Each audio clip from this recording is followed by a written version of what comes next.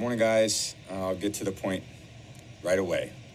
I'm retiring for good. Welcome, everybody, to Vegas Nation. It's fast takes and smart coverage time with Heidi, Fang here, and Vinny Bonsignore, our Raiders beat writer. Vinny, obviously, some big news dropped today with Tom Brady saying he is retired for good.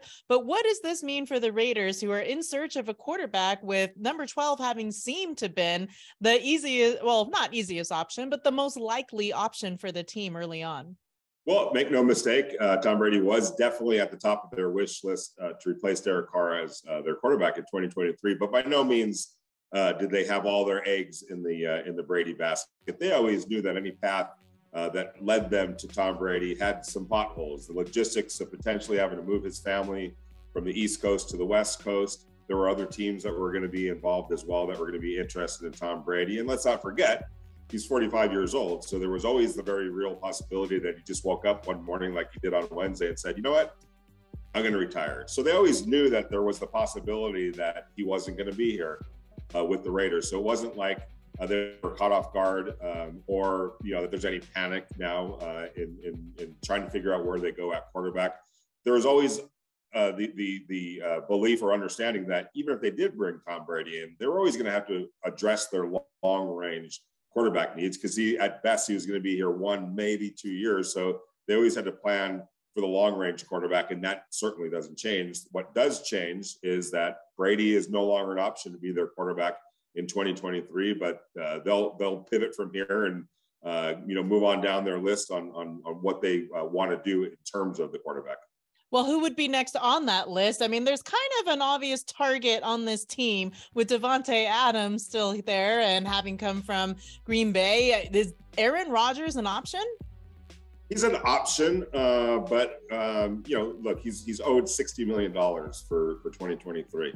That's a lot of money to pay a quarterback. And it's not so much the money itself. It's what it means in terms of your budget. That's $60 million in cash that they're going to have to pay Aaron Rodgers. And that means now they may not have the same amount of money under the budget to be able to go address offensive line or the defense. So it's a pretty big bite of their salary cap apple that they would be giving to one player.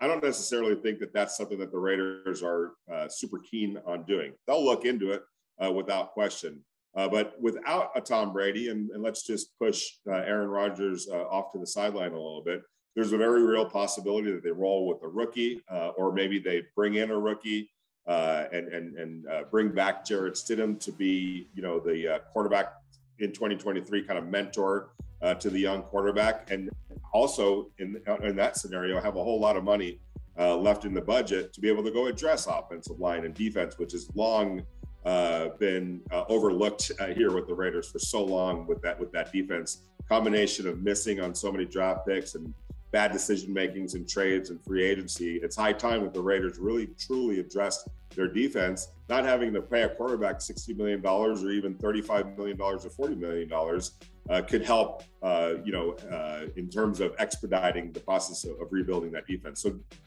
understand this. There's the very real possibility that a rookie might be starting at quarterback for the Raiders, or Jarrett Stidham. And these are all things that the Raiders considered when they made the decision to move on from Derek Carr. It wasn't so much moving on from Derek Carr to go replace him with Tom Brady. It was moving on from Derek Carr in order to get better at quarterback over the long range. And that might not be that in 2023, that quarterback plays better than Derek Carr, but the hope for the Raiders is that long range, whoever they bring in at quarterback in 2023, whether it's the rookie who's going to sit and watch Jarrett Stidham, eventually they're going to have a better quarterback than Derek Carr on this roster.